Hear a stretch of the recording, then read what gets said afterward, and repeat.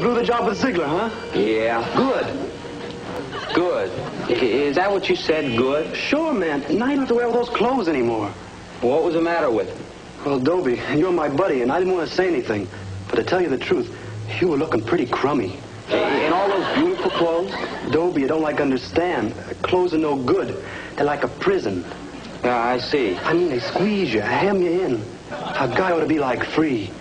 Now, you take animals. Name me one animal who wears clothes. Name me one animal who listens to Dizzy Gillespie. I never thought about that. Think about it. Where you going? No, I don't know. Thalia? No, that's over. Well, cheer up, good buddy. You always got me.